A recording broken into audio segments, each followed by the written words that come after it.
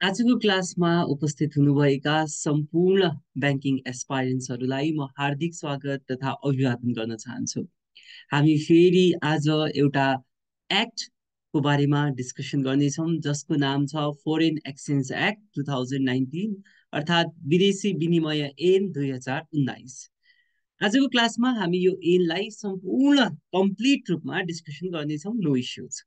तर अब यसका बेसिक टर्मिनोलोजीहरू, अब कसैलाई एलसी भनेको थाहा छैन, प्रतिपत्रहरू भनेको थाहा छैन, प्रतिपत्रका किसिम थाहा छैनन्, या फोरेन करेन्सी हामी किन डिल गर्छौँ र किन आवश्यकता पर्छ भनेर थाहा छैन भने तपाईँले योभन्दा अगाडिको क्लास मैले त्यो डिस्क्रिप्सनमा राखिदिन्छु, त्यसमा मैले डिटेल रूपमा भनेको छु। त्यो क्लास तपाईँले अटेन्ड गर्नुहोला, त्यसपछि मात्र यो क्लासमा प्रवेश गर्नुहोला। तर जसलाई बेसिक कन्सेप्ट थाहा छ होइन, त्यसले यो एक्ट डाइरेक्टली डिस्कसन गर्न सक्छ।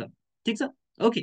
सो आजको क्लासमा हामी प्रवेश गर्छौँ। तर मैले सधैँ चाहिँ भने चाहिँ एउटा कुरा तपाईँहरूले के गरिदिनु होला भने, जब पनि हामी पढ्छौँ नि होइन, पढ्दाखेरि एउटा कुरा तपाईँहरूले बुझ्नुपर्छ कि पढ्नु भनेको इक्जाम दिनलाई डेफिनेटली होइन, बुझ्नका निमित्त हो होइन।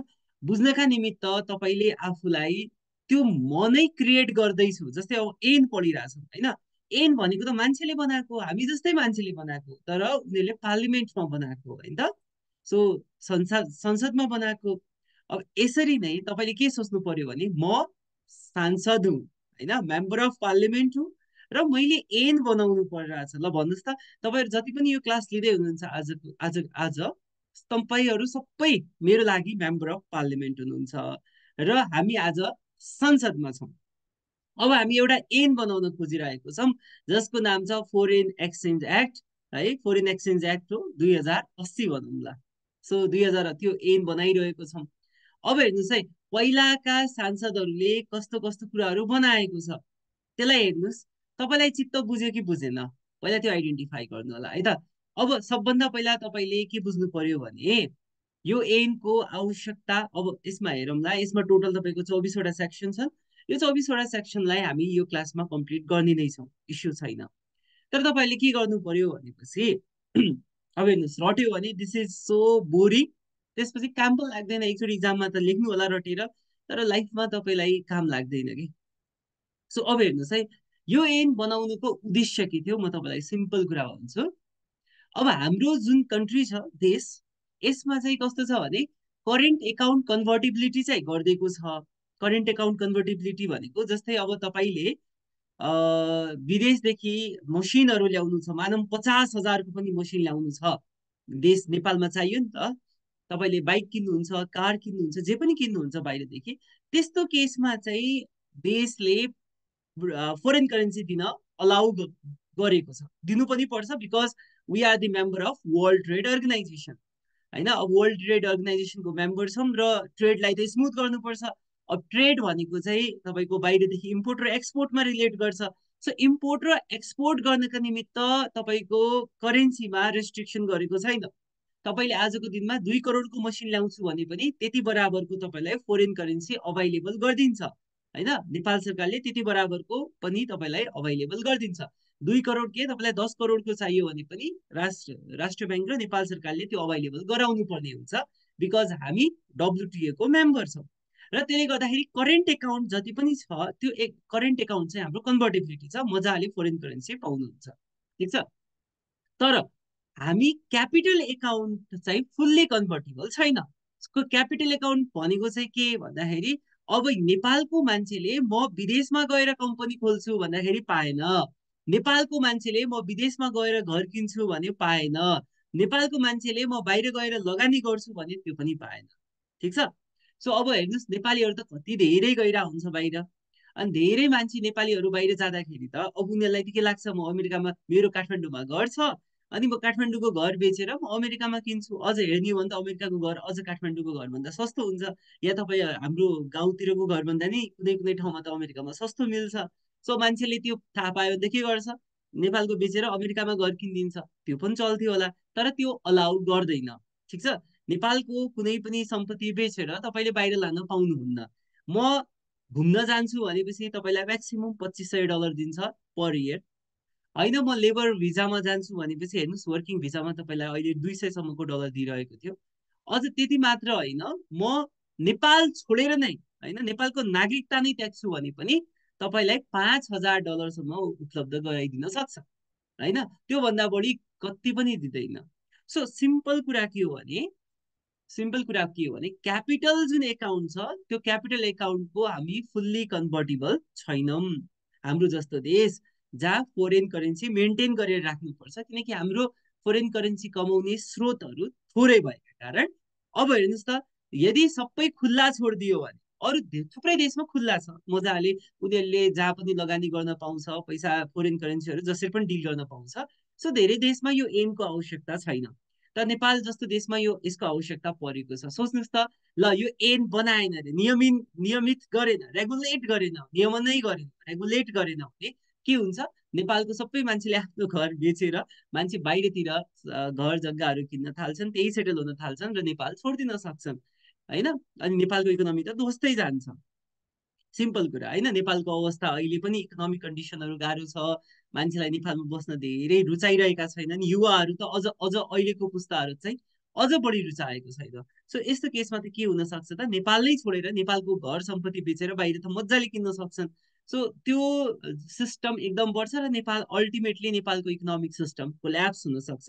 र त्यसका निमित्त चाहिँ यो जुन ऐन छ, विदेशी विनिमय ऐन बनाइएको छ, त्यही भएर हेर्नुहोस् त ब्राकेटमा लेखेको छ रेगुलेसन, नियमित गर्ने भनेको छ।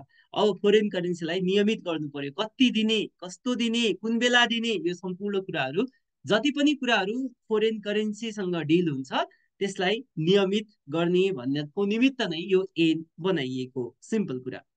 ठिक छ। ओके, हेर्नुहोस् त, अब एउटा स्टुडेन्ट पढ्न जान्छ भने उसलाई कति दिने होइन। अब हेर्नुहोस्, यसकै यही ऐनमा बसेर नेपाल राष्ट्र ब्याङ्कले फोरेन एक्सचेन्ज प्रतिका डाइरेक्टिभहरू पनि निकालिराखेको हुन्छ। ठिक छ। त्यो पनि अधिकार कसले दियो भनेपछि यो ऐनले दिएको। र यो ऐन कसले बनायो त भन्दाखेरि संसदमा बनेको। अब कसले बनायो? Member of पार्लियामेन्टले, एमपिजहरूले।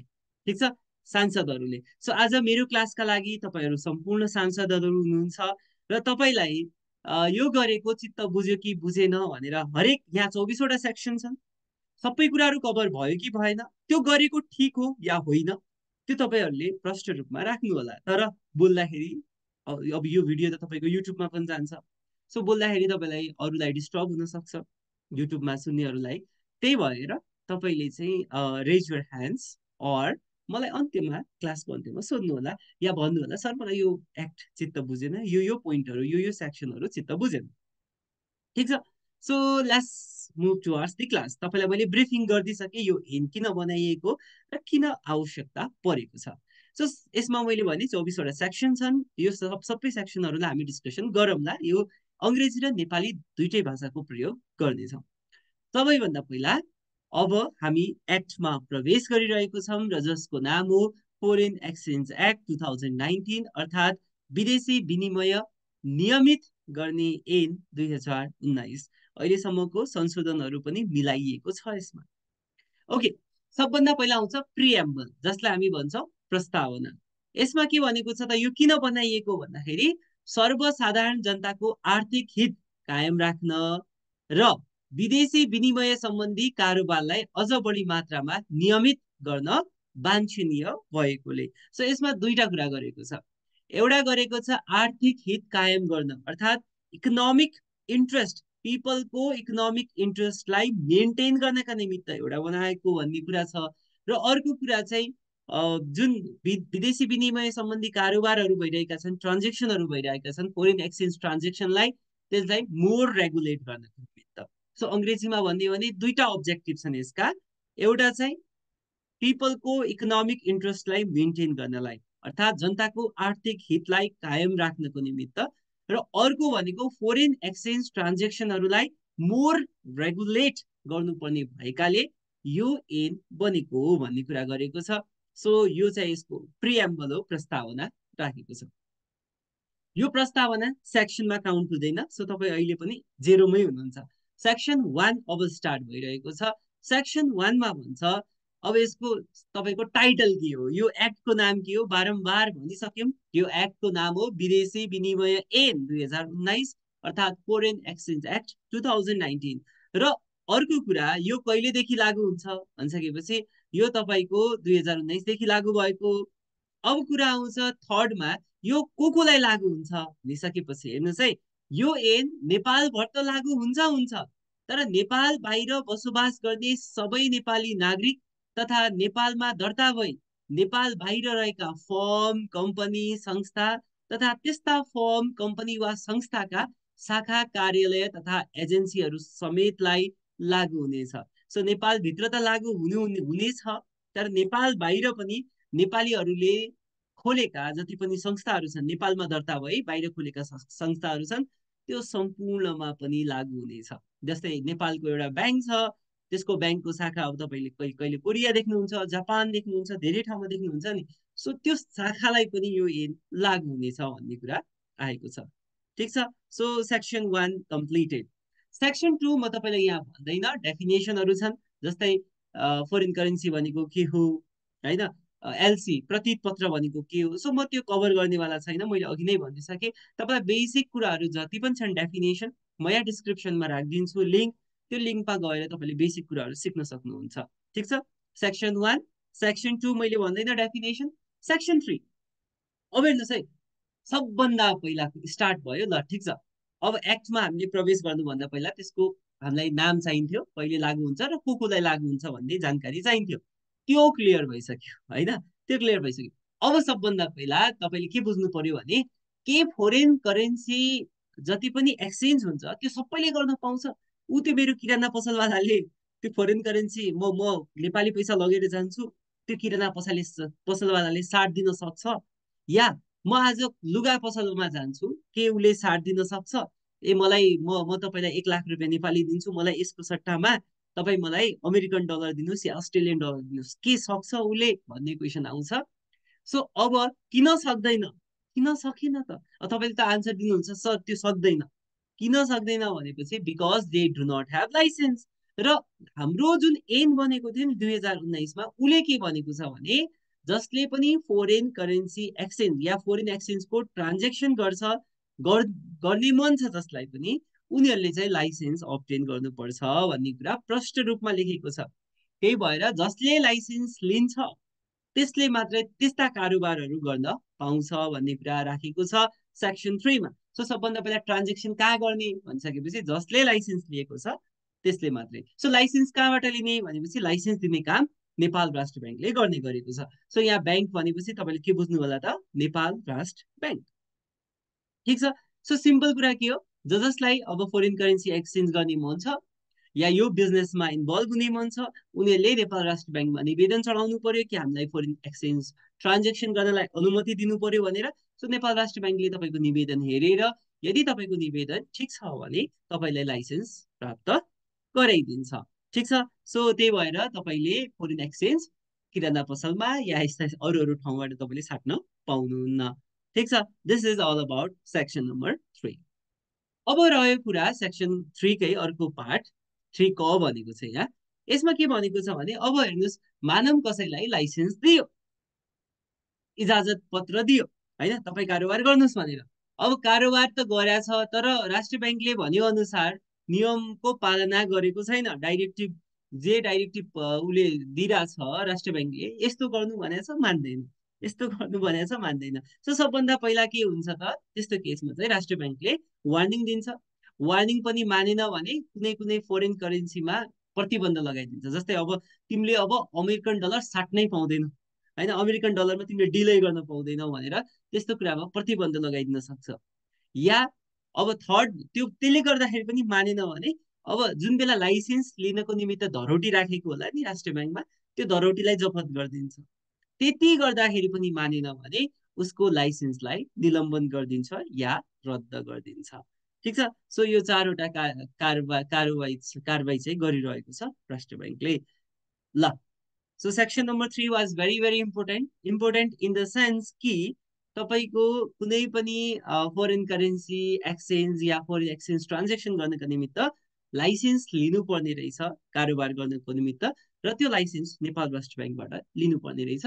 अब राष्ट्र ब्याङ्कले लाइसेन्स दिइसकेपछि यदि उसले नेपाल राष्ट्र ब्याङ्कले इस्यु गरेका डाइरेक्टिभहरू यदि फलो गरिरहेको छैन, मानिरहेको छैन भने त्यस्तो केसमा 4वटा उसले के गर्ने रहेछ, 4 किसिमका कारबाही चाहिँ गर्ने रहेछ। ठिक छ, ओके सर। अब लाइसेन्स त आयो, लाइसेन्सको बारेमा बुझ्यौँ, कहाँ पैसा साट्ने होइन, लाइसेन्स कसरी लिने, लाइसेन्स कोबाट लिने बुझ्यौँ। अब चाहिँ फोरेन एक्सचेन्ज जुन छ त्यो चाहिँ हामीले कसरी थाहा पाउने कि $1 बराबर कति नेपाली रुपैयाँ हुन्छ, और कति नेपाली बराबर $1 अमेरिकन हुन्छ, $1 अस्ट्रेलियन हुन्छ। अब जसको यहाँ लाइसेन्स लिएको, जसले लाइसेन्स लिएको छ त्यहाँ गएर उसले आज भनिदिन सक्छ नि त, के भनिदिन सक्छ,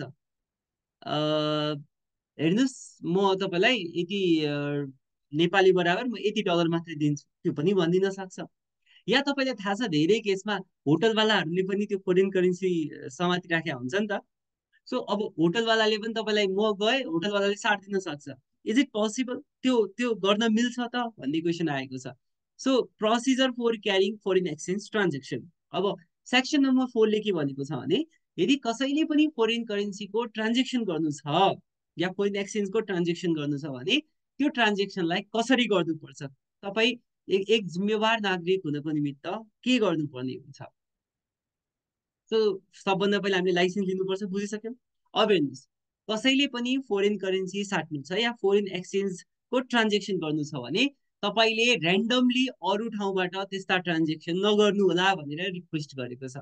तपाईँले के गर्नु पर्यो, नेपाल राष्ट्र ब्याङ्कले जसलाई इजाजत दिएको छ अर्थात् लाइसेन्स दिएको छ तिनीहरूबाट चाहिँ साटिदिनु होला भन्ने फर्स्ट रिक्वेस्ट छ। सेकेन्ड रिक्वेस्ट के गरेको छ भने, अब नेपाल राष्ट्र ब्याङ्कले हरेक दिन फोरेन करेन्सी या फोरेन एक्सचेन्जको रेट डिटरमाइन गर्छ र त्यो रेट म्याक्सिमम कतिमा बेच्न पाउँछ र मिनिमम कति रेट हो, यो हरेक कुराहरू राखेको हुन्छ र त्यो रेट अन्तर्गत नै तपाईँले पैसा साट्नुपर्ने हुन्छ। दोस्रो रिक्वेस्ट गरेको छ। सो फर्स्ट रिक्वेस्ट, हेर्नुहोस् तपाईँले फोरेन करेन्सीहरू साट्नु छ भने त्यस्तो केसमा लाइसेन्स इन्स्टिट्युटबाट मात्र साट्नु होला। दोस्रो, रेटको टेन्सन नलिनुहोस्, नेपाल राष्ट्र ब्याङ्कले हरेक दिन त्यस्ता फोरेन करेन्सी एक्सचेन्जको रेटहरू पब्लिस गर्छ। आजकल त तपाईँले त्यो रेटहरू नागरिक एपमा पनि पाउनुहुन्छ र तपाईँले त्यो नागरिक एपमा हेरेर पनि तपाईँले आफ्नो फोरेन करेन्सीलाई एक्सचेन्ज गर्न सक्नुहुन्छ। थर्ड रिक्वेस्ट के गरेको छ भने, तपाईँले जुन पैसा लिनुभएको छ फोरेन करेन्सी, जे कामलाई लिनुभएको हो त्यो कामको लागि मात्र प्रयोग गरिदिनु होला। यदि त्यो काम भएन भने त्यो 30 दिनभित्र त्यो पैसा फिर्ता गरिदिनु होला भन्ने कुरा गरेको छ। अर्थात् फिर्ता गरिदिनुको मतलब त्यो विदेशी पैसा तपाईँले एक्सचेन्ज गरेर नेपाली पैसा लिइदिनु होला। अर्थात् मलाई अमेरिका घुम्न जानु थियो, अनि मैले यसो $2500 मागे होइन। अब प्रब्लम के भयो भनेपछि मलाई त्यो दिन अर्को काम पर्यो नेपालमा, सो मेरो प्लान क्यान्सल भयो। अब प्लान क्यान्सल भइसक्यो, तर मसँग त $2500 छ पकेटमा, म अमेरिका त गएन। अब के हुन्छ यस्तो केसमा भनिसकेपछि म सोध्छु, $2500 मलाई कहिले काहीँ काम लागिहाल्ला, सो किन पछितिर ब्याङ्कमा गएर झन्झट गर्नु, म पकेटमा राखिराख्छु, जुन बेला अर्को दिन ट्रिपमा जान्छु त्यो बेला युज गरौँला। और यो $2500 म एमाजोनदेखि केही सामान मगाउँछु या फ्लिपकार्टदेखि केही सामान मगाउँछु भनेर सोचिरहेको छु। इज इट लिगल भनेपछि नो। मैले जुन कार्यको लागि पैसा मागेको थिएँ त्यो कार्य भएन भने त्यो पैसा अरू कार्यमा प्रयोग गर्नु हुँदैन, नगरिदिनु होला भन्ने पनि रिक्वेस्ट गरेको छ यो एक्टले। यदि त्यस्तो गरेमा तपाईँलाई सजाय हुन सक्छ भनेको छ। सो त्यस्तो केसमा चाहिँ 30 दिनभित्र है, 30 दिनभित्र त्यो पैसा तपाईँले फिर्ता गरिदिनु पर्यो। और अर्को कारण अर्को पनि छ केस, जस्तै म अमेरिका गएन, अब गइसकेँ, गएर फर्कि पनि सकेँ, तर मैले 2500 लगेको थिएँ तर त्यहाँ 2000 मात्रै खर्च भयो, ₹500 बाँकी रह्यो भने यस्तो केसमा पनि 500 मैले पकेटमा राख्न मिलेन, मैले के गरिदिनु पर्यो, त्यो पैसा फिर्ता गरिदिनु पर्यो। यो कुरा यहाँ प्रष्ट रूपमा राखेको छ। क्लियर छ। सो सेक्सन 4 एकदमै यहाँ क्लियर रहेको छ। अब सेक्सन 4 को कमा के भनेको छ, अर्को नियम के हो भने यसको अब अर्को प्रोसिजर के हो, सो प्रोसिजरहरू बताइरहेको छ कसरी कसरी कारोबार गर्न मिल्छ भने। अब अर्को प्रोसिजर के छ भनेपछि, मानव म अमेरिका गएको थिएँ र म अमेरिका नै बस्थेँ है, म अमेरिका नै मैले पिआर पर्मानेन्ट रेसिडेन्ट भएर त्यहाँ बसिरहेको छु। मैले वर्षौँ त्यहाँ काम गरेँ, काम गरिसकेपछि मैले त्यहीमा फोरेन करेन्सीहरू कमाएँ। अब कमाइसकेपछि त्यहाँको फोरेन करेन्सीले मैले त्यही कम्पनीहरू खोलेँ, ठिक छ, अमेरिकामै कम्पनीहरू खोल्यो भने त्यो गर्न पाइयो। नेपालदेखि पैसा लान पाइएन कम्पनी खोल्नलाई। तर त्यही देशमा म बाहिर, त्यो देशमा त्यो अवधिमा त्यहाँ बसेको टाइम पिरियडमा जुन पैसा कमाइरहेको छु त्यो पैसाले त्यही इन्भेस्ट गर्न पाउँछ। र यदि म नेपाल फर्किँदैछु भने त्यस्तो केसमा मैले के गर्नु पर्यो, त्यसको सूचना चाहिँ ब्याङ्कलाई गर्दै, राष्ट्र ब्याङ्कलाई गरिदिनु पर्यो कि मैले अमेरिकामा यति यति लगानी गरेको छु, मेरो पैसा अमेरिकामा पनि छ भनेर चाहिँ जानकारी गराइदिनु पर्यो। And that is very legal है, त्यो इलिगल चाहिँ होइन। तर नेपालदेखि पैसा लगेर चाहिँ इन्भेस्टमेन्ट गर्न पाइएन। त्यही तपाईँले विदेशमै भएको टाइम पिरियडमा विदेशमै आर्जन गरेको पैसा हो भने चाहिँ त्यहाँ तपाईँले लगानी गर्न पाइयो भन्ने कुरा रहेको छ। ओके, सो अर्को कुरा के हो, अर्को ट्रान्जेक्सन गर्दाखेरि जस्तै हामीले कुनै पनि विदेशीलाई वस्तु बिक्री गर्छौँ या सेवा बिक्री गर्छौँ भने त्यस्तो केसमा चाहिँ है, त्यस्तो केसमा चाहिँ हामीले भुक्तानी लिने बेला सकेसम्म एक्स फोरेन करेन्सीमै भुक्तानी लिनुपर्छ भन्ने कुरा चाहिँ राखेको छ। जस्तै हामीले कुनै इन्डियनहरूलाई सामान बेचिरहेको छौँ होइन, इन्डियनलाई सामान बेचिरहेको छ नेपालमा भने उनीहरूसँग सकेसम्म इन्डियन करेन्सी नै हामीले लिने भन्ने कुरा गरेको छ कि है। सो यसरी ट्रान्जेक्सन गरिदिनु होला भन्ने कुरा रिक्वेस्ट यहाँ राखेको छ।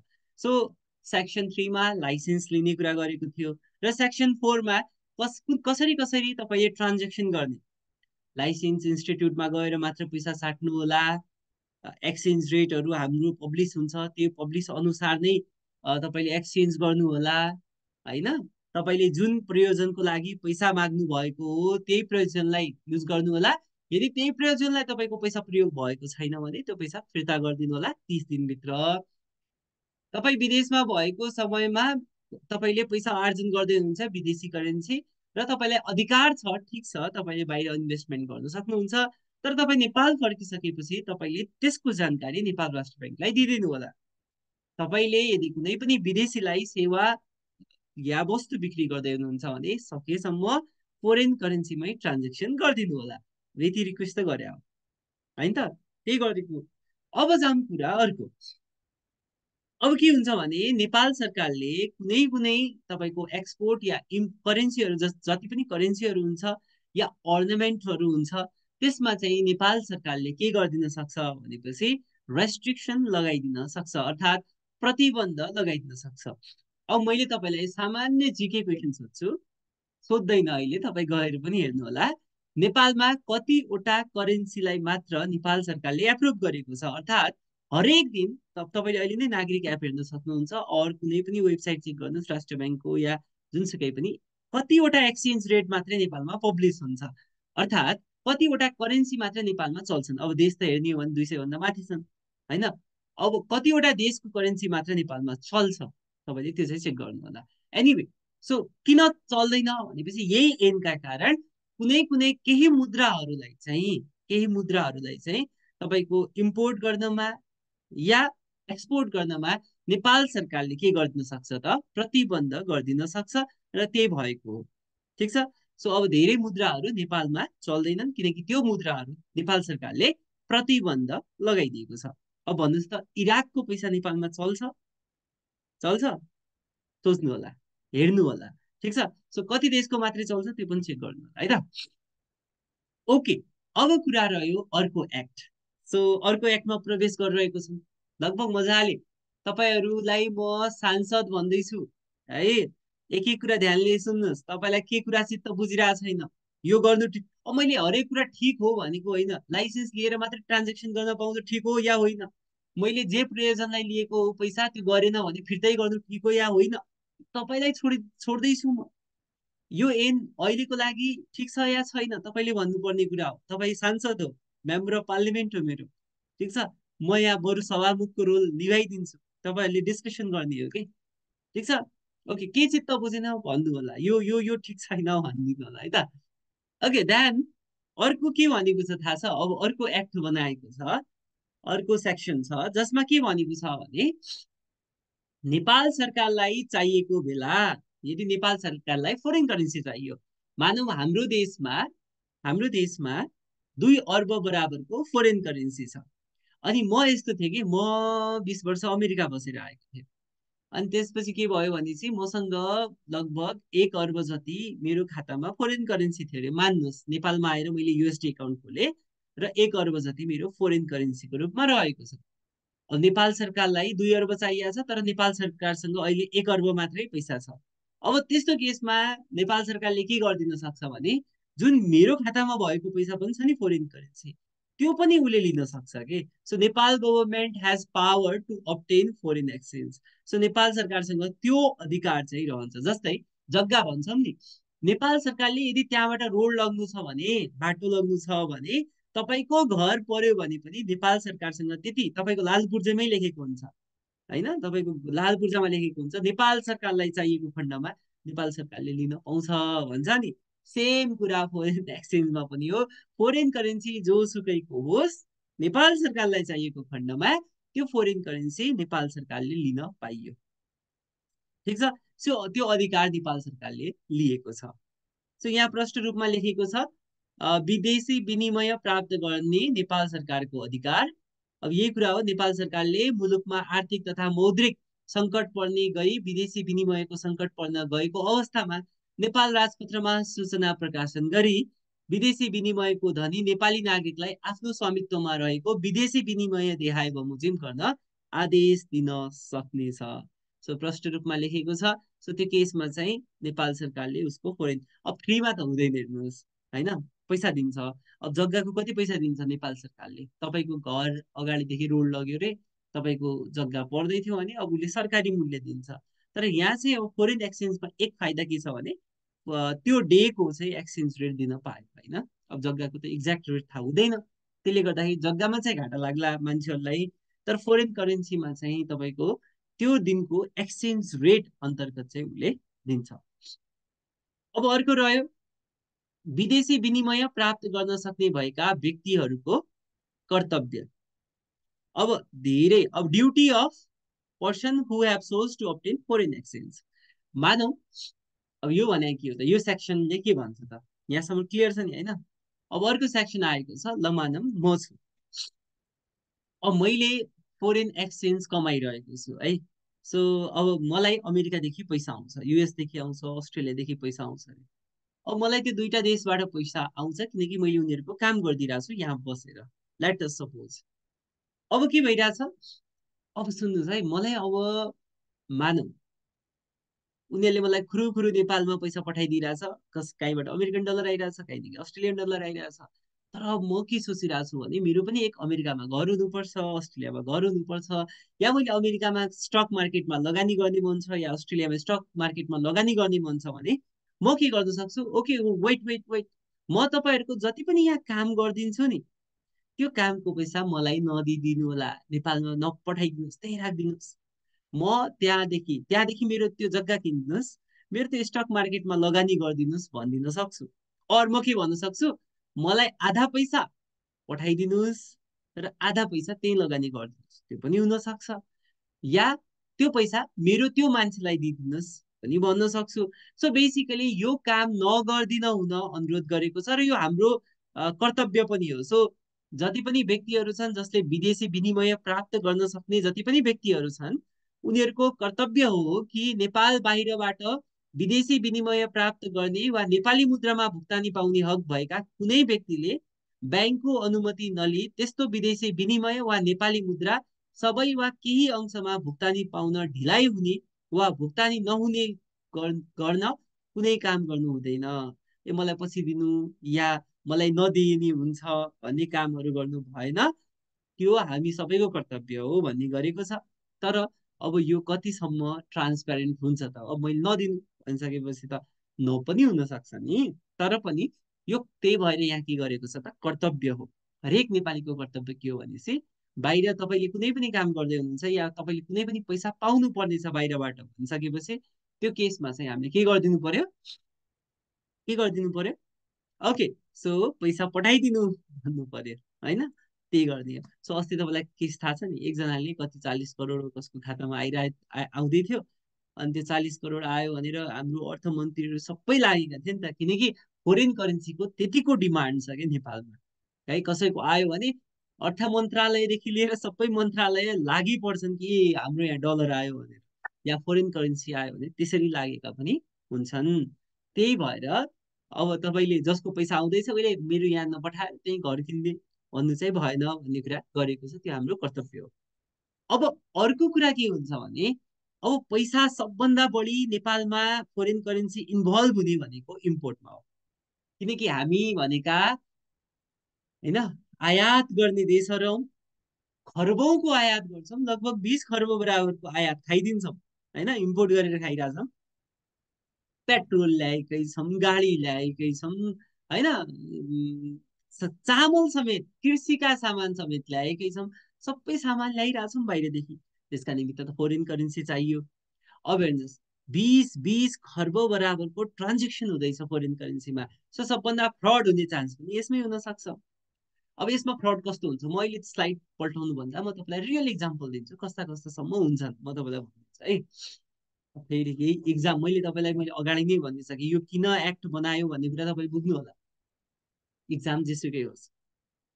ओके, अब कस्तो हुन्छ भने मानौँ हामीले बाहिरदेखि सामान त किनिरहेको छौँ, अब मलाई एउटा मसिन किन्नु छ है, हस्पिटलको लागि मसिन ल्याउनु छ, and I am the importer, म इम्पोर्टर हो, इम्पोर्ट गर्न खोजिरहेको छु मसिन।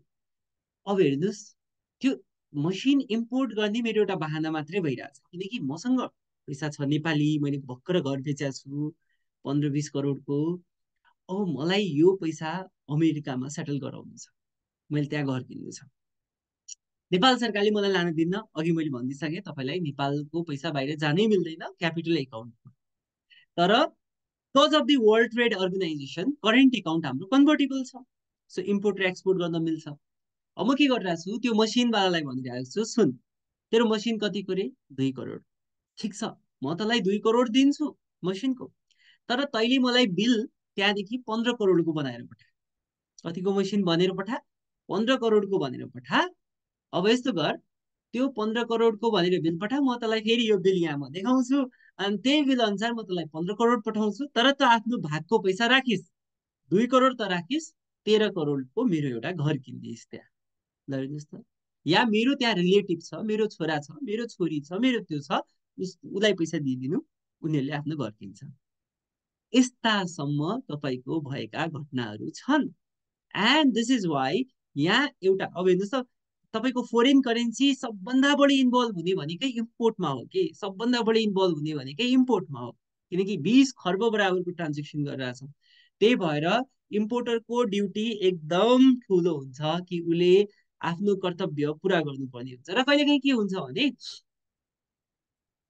सामानको लागि फोरेन करेन्सी माग्छ, तर सामान नै नलाइदिया हुन्छ कि, त्यहाँ पनि झन्झट छ एउटा। त्यो मैले एउटा अघिको केस भने ओभर बिलिङ गरेर पैसा बाहिर पठाउन सकिन्छ एक, तर यो त पुरा तपाईँले त के भन्छ सब गलत गलत आइडिया दिएर पठाउँदै हुनुहुन्छ, नजानेका मान्छेहरूलाई पनि सिकाउँदै हुनुहुन्छ भन्दै हुनुहुन्छ। सो बेसिकली यो भनेको होइन, यो रियालिटी हो, धेरैले यही गरिरहेको छ। र यसलाई त त्यही भएर त म तपाईँलाई सांसद भन्दैछु त, म यहाँ तपाईँलाई प्रपोजल राख्दैछु, यस्ता यस्ता छन्, एम कस्तो बनाउनु पर्ला, ठिक छ। सो एउटा त्यो घटना भयो। दोस्रो भनेको के हो भने फोरेन करेन्सी माग्ने, म यो सामान इम्पोर्ट गर्छु भनेर, तर त्यो सामान इम्पोर्ट नगर्ने।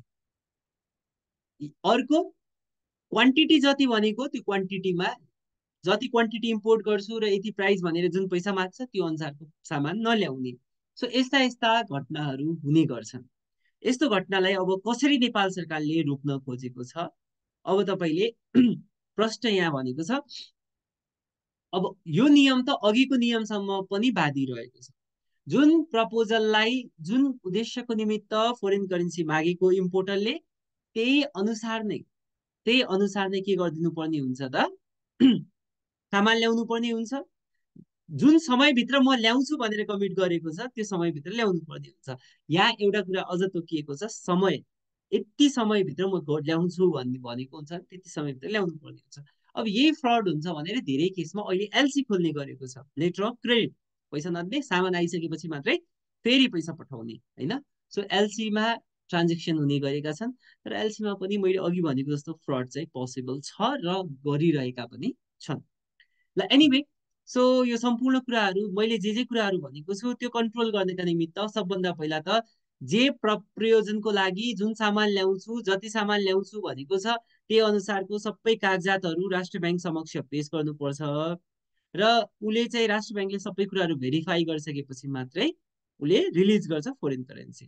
त्यसै गरी अब अरू के हुन्छ, कहिलेकाहीँ के हुन्छ भने इन्टेन्सनल मिस्टेक भन्दा नि नन इन्टेन्सनल पनि भइदिन्छ, अनइन्टेन्सनल। कस्तो भइदिन्छ, मैले मानौँ 50 पिस ल्याउनु थियो केही कुरा अनि 100 रुपियाँको हिसाबले, तर प्रब्लम के भयो, त्योसँग 50 पिस छैन, अब 30 पिस मात्रै छ, डेलिभर गर्न सक्छ भने यहाँ त भएको होइन नि त मेरो मिस्टेक, इम्पोर्ट गर्दाखेरि त्यो मिस्टेक भएको होइन, तर अब सप्लायरले मिस्टेक गर्यो या हामीले कहिलेकाहीँ हिसाब गर्दा मिस्टेक गर्यो भने त्यो केसमा चाहिँ प्रतित पत्र जति पनि छन् त्यसलाई संशोधन गर्न मिल्छ र त्यो संशोधन अनुसार सामान ल्याउन पाइयो है। अब फ्रडै गर्ने हो भने त त्योमा छैन।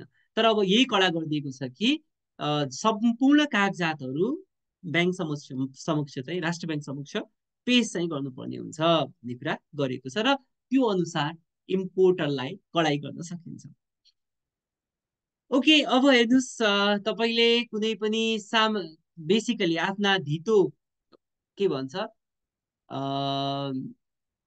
निकासी गरिएको जति पनि माल सामानको जति मूल्य भुक्तानी छ त्यो चाहिँ के गरिदिन सक्छ भनेपछि धेरै केसमा नेपाल सरकारले त्यसलाई चाहिँ निषेध गरिदिन सक्छ। यहाँ लेखेको छ, नेपाल सरकारले नेपाल राजपत्रमा सूचना प्रकाशित गरी नेपाल बाहिरका कुनै ठाउँमा सो सूचनामा खुलाएको बमोजिमका माल सामानहरू अन्तर्गत गरिएको व्यवस्था बमोजिम निकासी निषेध गरिदिन सक्छ। ठिक छ, निकासीलाई के गरिदिन सक्छ, नेपाल सरकारले त्यस्ता माल सामानहरूको मूल्य भुक्तानीलाई चाहिँ उसले रोक दिन पनि सक्छ। यो अधिकार चाहिँ नेपाल सरकारले लिएको छ। ओके, सो यही छ, निकासीकर्ताले ब्याङ्कले तोकेको निकासी प्रज्ञापन पत्रमा उल्लेखित विवरणहरू भरि उक्त प्रज्ञापन पत्रमा घोषित मूल्य ब्याङ्कद्वारा स्वीकृत विदेशी विनिमयमा तोकिएको अवधिभित्र भुक्तानी ल्याउँछु भनी भन्सार अधिकृत समक्ष घोषणा गर्नुपर्ने छ। अब यो बेसिकली के हो भने एक्सपोर्टसँग हो के कुरा। अब मैले कुनै सामान, अब निर्यात इम्पोर्ट ड्युटी अफ इम्पोर्टर्स त मैले भने, जसले आयातकर्ता जो उसको त मैले भने कहाँ फ्रड हुन्छ, निर्यातकर्ताको पनि फ्रड त्यही हुन्छ। मैले यहाँदेखि के गरिरहेको छु थाहा छ, सामान बेचिरहेको छु। अब मैले यहाँदेखि सामान बेच्दाखेरि बाहिर मैले के भनिदिन सक्छु, हेर यो सामान 50 लाखको, तर म तपाईँलाई बिलमा 10 लाख मात्रै लेख्छु होइन, 10 लाख मात्रै लेख्छु। अर यो सामान तपाईँको 10 लाखको मात्रै हो, तर म तपाईँलाई बिलमा 50 लाख लेख्छु, त्यो पनि हुन सक्छ। और यो सामान जुन छ म तपाईँलाई पठाइदिन्छु त्यहाँ, तर तपाईँले त्यो सामानको पैसा मलाई यहाँ सबै नपठाइदिनु होला, त्यही राखिदिनु होला, त्यो पनि भन्न मिल्यो।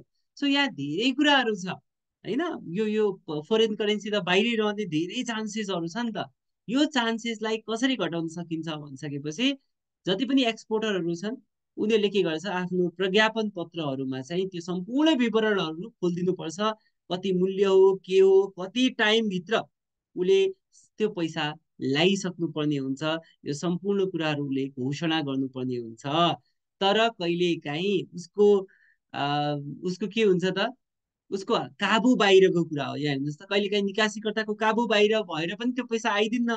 अब मैले जुनलाई पठाएको त्यो सामान त्यही फटा निस्क्यो, फ्रड निस्क्यो, उसको एलसी फ्रड भयो। अब यस्तो केसमा त निकासीकर्ताको गल्ती छैन, त्यो केसमा चाहिँ अब सफाई दिने काम चाहिँ रहन्छ। तर अब इन्टेन्सनली त्यस्तो काम गर्नु भएन भन्ने कुरा रहेको छ। सो अब यहाँ तपाईँले एक्ट बनाउँदाखेरि पनि त्यही गएको छ। अब त्यो कुराहरूलाई रोक्नको लागि हाम्रो एक्टले के भनेको छ त, निकासीकर्ताले सम्पूर्ण कुराहरू कर अधिकृत भनिरहेको छु, भन्सार अधिकृतको अगाडि चाहिँ सम्पूर्ण कुरा घोषणा गर्नुपर्ने हुन्छ। म भुक्तानी कहिले ल्याउँछु, मेरो भुक्तानी कति हो, मूल्य कति हो, यो सम्पूर्ण कुरा घोषणा गर्नुपर्छ। तर कहिलेकाहीँ तपाईँको कारणवश होइन, तपाईँको निकासीकर्ताको काबु बाहिरको परिस्थिति छ भने त्यस्तो केसमा चाहिँ अब उसले प्रमाण समेत राष्ट्र ब्याङ्कमा बुझायो भने त्यस्तो केसमा उसलाई सहुलियत चाहिँ हुन सक्छ। हेर्नुहोस्, आफ्नै सामान बेच्या छ, एकतिर पैसा उठेन भनेर टेन्सन छ, अर्कोतिर राष्ट्र ब्याङ्कलाई सफाई दिनु परिरहेछ होइन। बिकज हामी केसँग डिल गरिरहेको छौँ, फोरेन करेन्सी। त्यही भएर फोरेन करेन्सीसँग डिल गर्दाखेरि यो चाहिँ अलिकति डेन्जरस हुन जान्छ। ठिक छ, विदेशी जुन मुद्रा अपचलनको भनेको एकदमै डेन्जरस हुन जान्छ। अब निकासीकर्ताले के काम गर्नु हुँदैन, मैले अघि जे काम भने नि त्यस्ता काम गरिरहेका हुन्छन्, त्यही भएर यो काम गर्नु हुँदैन भन्ने कुरा गरेको छ। जस्तै तोकिएको तरिका बाहेक अरू तरिकाबाट निकासी भएका माल सामानको भुक्तानी प्राप्त गर्ने। ठिक छ। अब भुक्तानी जुन जुन सामान पठाएर भुक्तानी पाउनु पर्ने हो त्यो होइन कि अरू सामानहरू या अरू तरिकाबाट उसले यदि कुनै पनि एक्सपोर्ट गर्दैछ भने त्यस्तो केसमा चाहिँ उसले भुक्तानी त्यस्तो केसमा उसले लिन पाउँदैन। र अर्को कुरा भनेको अब तपाईँको भुक्तानी लिने बेला नेपालको ब्याङ्क एकाउन्टमा ट्रान्सफर गर्नु भनेको थियो भने तपाईँले होइन मेरो त्यहाँ दाइलाई म यहाँ तपाईँलाई सामान पठाउँछु मेरो छोरा त्यहीँ छ त्यहीँ छोरालाई पैसा दिनु भन्नु चाहिँ भएन। ठिक छ। त्यो भन्नु मिल्दैन। उसले नेपाल नै पठाउनु पर्छ, बरु नेपालबाट फेरि आफ्नो छोरालाई तपाईँले पढ्नको लागि भने पैसा पठाउन सक्नुहुन्छ, तर जग्गा किन्न घर किन्न पाउँदैन।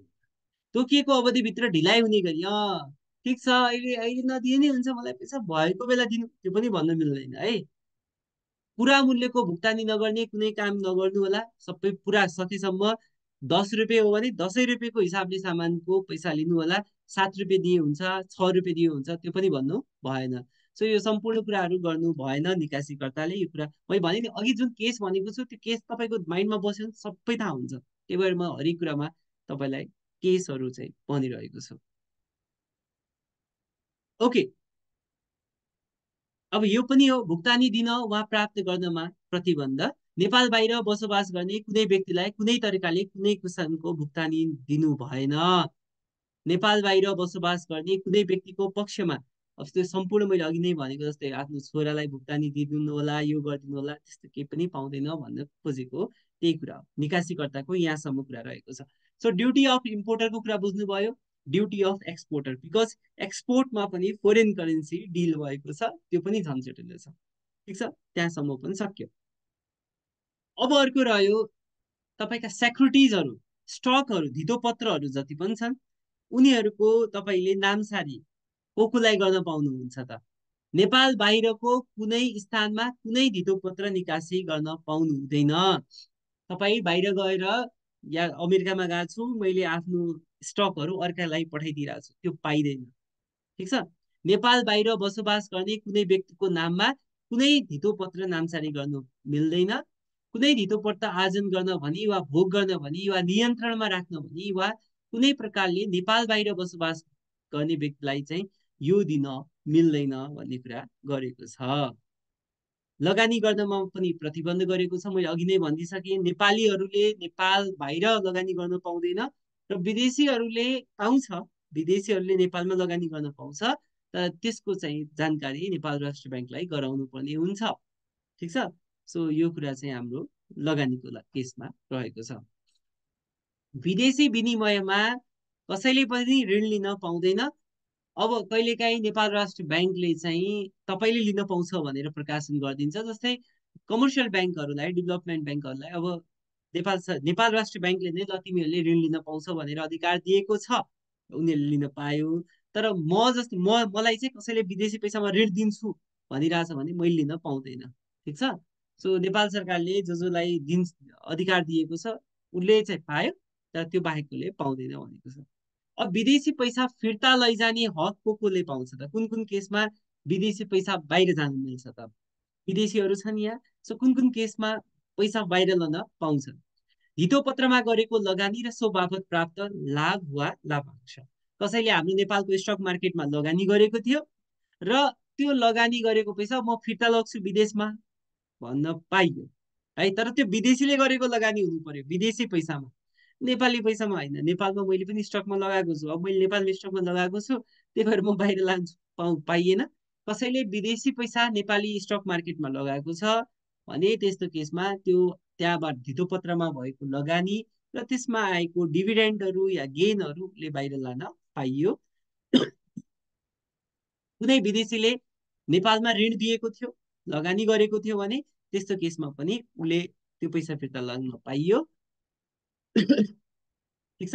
नेपाल बाहिर बसोबास गर्ने नेपाली नागरिकले नेपालभित्र विदेशी विनिमयमा लगानी गर्न स्वीकृत पाएमा यो सम्पूर्ण सुविधाहरू उसले पनि पाउनेछ भन्ने कुरा यहाँ रहेको छ। ठिक छ। अब त्यस्तै केसमा अब यहाँ तपाईँको धेरै के हुन्छ भने विदेशी एयरलाइन पनि नेपालमा चलिरहेका छन्। ठिक छ। सो त्यो केसमा उनीहरूले पनि टिकटहरू बेच्छ होइन, यहाँ टर्किस एयरलाइन आउँछ, दुबईको एयरलाइन आउँछ, यिनीहरूले नेपालीलाई टिकट बेच्छ भने त्यस्तो केसमा चाहिँ उनीहरूले फोरेन करेन्सी त्यो साटेर फोरेन करेन्सी लान पाइयो। ल ठिक छ। पावर टु डिमान्ड स्टेटमेन्टको कुरा गरेको छ।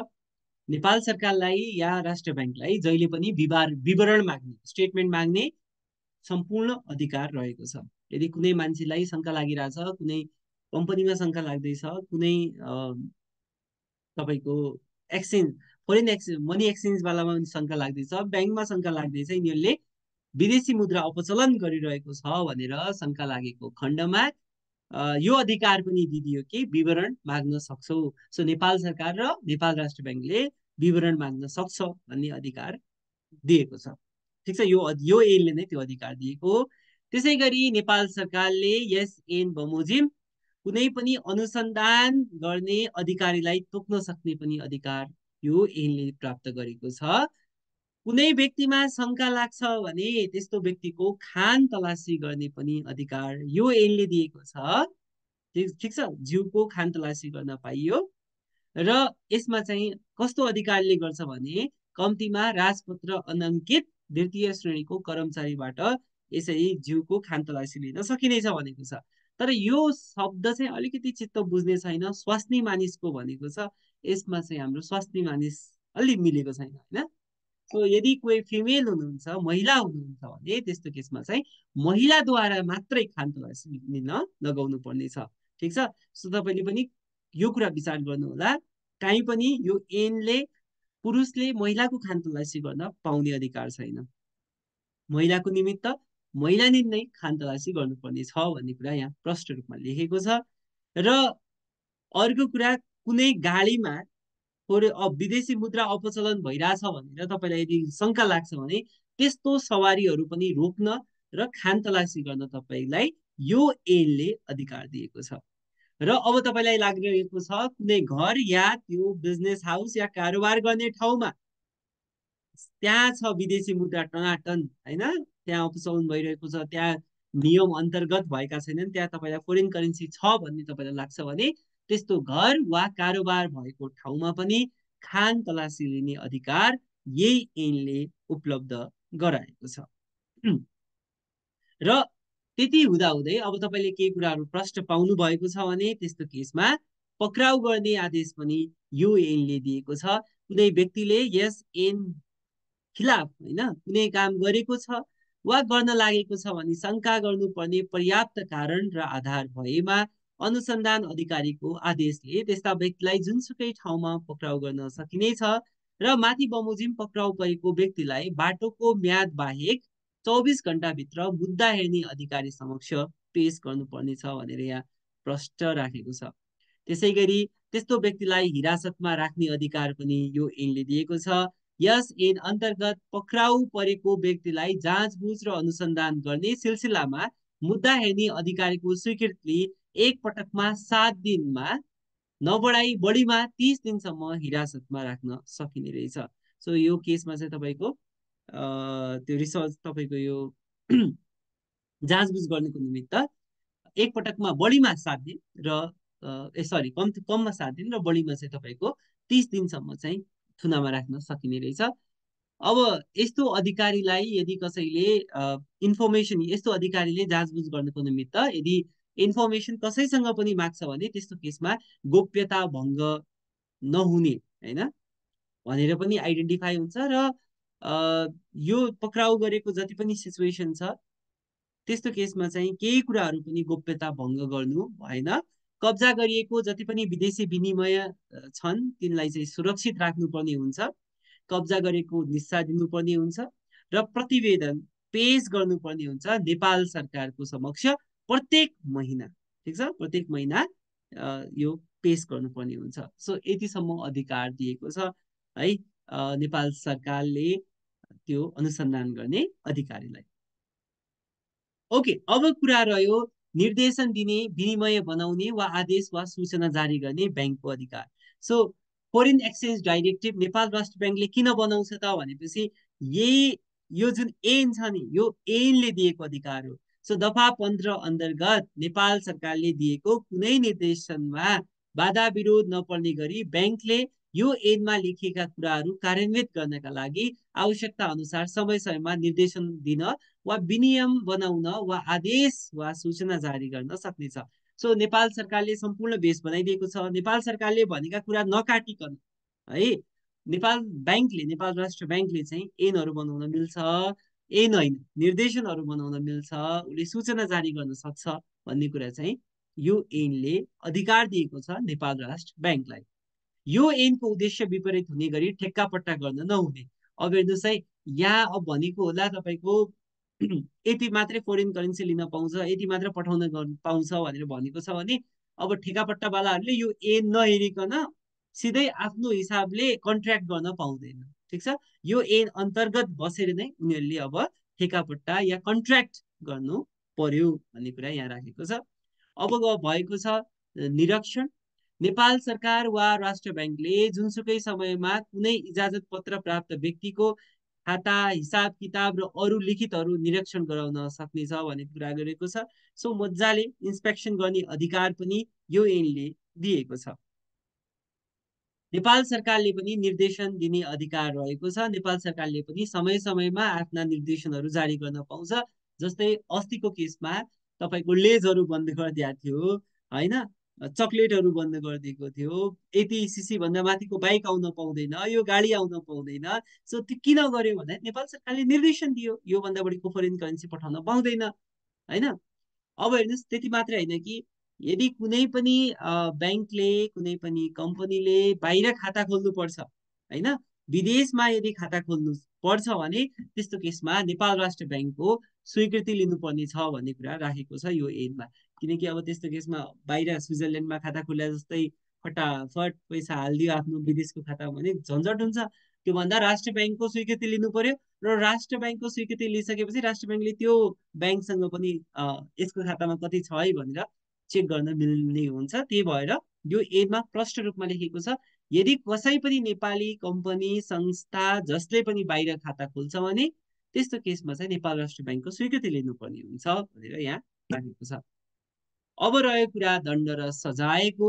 अब दण्ड र सजाय कस्तो छ भने यदि यो ऐन मान्दैनन्, कसैले यो ऐनको खिलाफ गएको छ भने त्यस्तो केसमा जति बिगो रकम हो नि, बिगो रकमको 3 गुणासम्म चाहिँ जरिवाना लाग्न सक्छ भन्ने कुरा चाहिँ यहाँ राखेको छ। सो बिगो रकमको 3 गुणासम्म चाहिँ तपाईँको जरिवाना छ। अब एउटा त्यो राखेको छ। अर्को के छ भनेपछि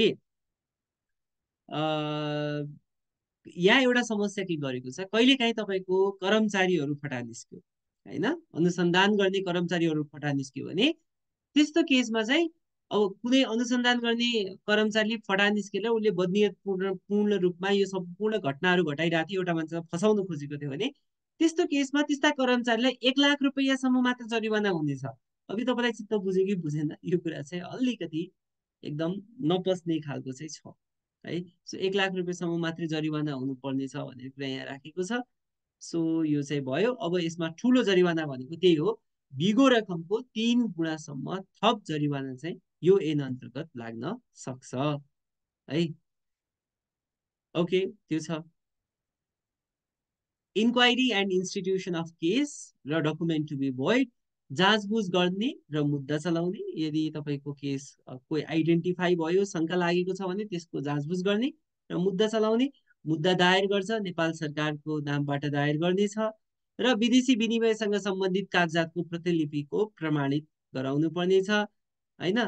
अब reward to be provided for provision of information, कसैले त्यो मान्छेले विदेशी मुद्रा अपचलन गरेको छ, त्यो मान्छेले विदेशी मुद्राको यो जुन एक्ट छ त्यो मानेको छैन भनेर यदि कसैले खबर गरेमा त्यस्तो केसमा चाहिँ त्यो व्यक्तिलाई जति रकम हुन्छ नि त्यो रकम, त्यसको बिगो रकमको 20% त्यो मान्छेलाई इनाम पाउँछ। त्यसो भने ठुलो इनाम हो यो भनेको। सो यदि यो केस मुद्रा अपचलनको केस छ भने 20%सम्म तपाईँको के दिन्छ त, इनाम दिने चलन रहेको छ। सो मानव तपाईँको 2 अर्ब बराबरको नेपाली करेन्सी हुँदैछ भने 2 अर्बको 20% भनेको 40 करोड। सो लोकसेवा छोडेर त्यसमै लाग्नुहोस् तपाईँहरू। मुद्रा अपचलन कसले गरिरहेछ नेपालमा आइडेन्टिफाई गरेर बस्ने भने जस्तो पो भइरहेछ यहाँ होइन त। Claim or complain not to लाई, दाबी वा उजुरी नलाग्ने। अब बेसिकली कस्तो हुन्छ भने कुनै व्यक्तिले अब हेर्नुहोस् इन्टेन्सनली कुनै पनि काम गरेको छैन, यो एन बमोजिम नै काम गरेको छ होइन, तर पनि अब कहिले काहीँ गल्ती हुन्छ होइन, भने त्यस्तो केसमा उसलाई उजुरी लाग्ने छैन भनेर प्रष्ट रूपमा राखेको छ। So these are very common point जहाँ पनि तपाईँले यो कुराहरू चाहिँ राख्न सक्नुहुन्छ, जुनसुकै एनमा यो हुन्छ कि। सो बेसिकली के हुन्छ, यदि कुनै मान्छेले बदनियतपूर्ण होइन, राम्रो गर्दा गर्दै पनि कहिले काहीँ बिग्रेको छ भने त्यस्तो केसमा त्यस्तो व्यक्तिलाई उजुरी नलाग्ने छ र उसलाई कुनै पनि टाइपको कानुनी कारवाही चलाइने छैन भनेर यहाँ कुरा राखेको छ। अनि त्यति मात्र होइन, कहिलेकाहीँ अब इजाजत पत्र जति राष्ट्र ब्याङ्कले कुनै कम्पनीजहरूलाई लाइसेन्स दिएको छ, ब्याङ्कले लाइसेन्स दिएको छ, अब लाइसेन्स दिएर फरेन करेन्सी दिनु भनेको हो नि त, तर त्यो दिन उसले फरेन करेन्सी दिएन अर्को कस्टमरलाई, कस्टमर माग्न आएको थियो मलाई चाहिएको छ आज सामान इम्पोर्ट गर्नु छ भनेर, अब दिएन उसले, उसले नदिएको कारण यो कस्टमरलाई लाग्यो 1 अर्बको घाटा। अब यसले के भन्छ, यसले मलाई आज दिएन त्यही भएर मलाई 1 अर्बको घाटा लागेको छ, म यसलाई मुद्दा हाल्छु भनेपछि त्यो पनि नपाउने भन्ने कुरा प्रश्न राखेको छ। नियम बनाउने अधिकार नेपाल सरकारले ब्याङ्कसँग परामर्श गरी नियमहरू बनाउन सक्नेछ भन्ने कुरा रहेको छ। अब योभन्दा अगाडिको जुन ऐन थियो विदेशी विनिमय सटही नियन्त्रण ऐन भन्ने थियो त्यो खारेज भएको छ र हाल भइरहेका इजाजत पत्रहरू ब्याङ्कले अन्यथा आदेश नदिएसम्म विदेशी विनिमय सटही नियन्त्रण ऐन 2017 अन्तर्गत दिएका इजाजत पत्रहरू अगावै खारेज गरिएकोमा बाहेक सोही इजाजत पत्रमा तोकिएको अवधिका लागि सोही इजाजत पत्रमा तोकिएको शर्तमा यो ऐनको दफा 3 अन्तर्गत दिएको मानिनेछ। सो अब कसैलाई तपाईँको 2017 अन्तर्गत लाइसेन्स डिस्ट्रिब्युट भइसकेको छ फरेन एक्सचेन्ज ट्रान्जेक्सन भने उनीहरूलाई सो सराई नै दिएको मानिनेछ भनेर यहाँ राखेको छ, किनकि त्यो ऐन त खारेज भइसक्यो। तर अब यो 2019 जुन ऐन छ त्यो अन्तर्गत नै लाइसेन्स डिस्ट्रिब्युट भएको छ भन्ने रहेको छ। सो यसका साथ हामीले foreign currency exchange act complete गरेको छौँ। खासै केही पनि छैन, तपाईँले 24वटा सेक्सन हो यति बुझिदियो भने पुग्छ, ठिक छ। सो हाम्रा माननीय सांसदहरूलाई यो ऐन अहिलेसम्म बनाएका ऐनहरू कस्तो लागेको छ, अब तपाईँलाई चित्त बुझेको छैन भने अब हामी एक एक गरेर डिस्कसन गर्छौँ है। ओके।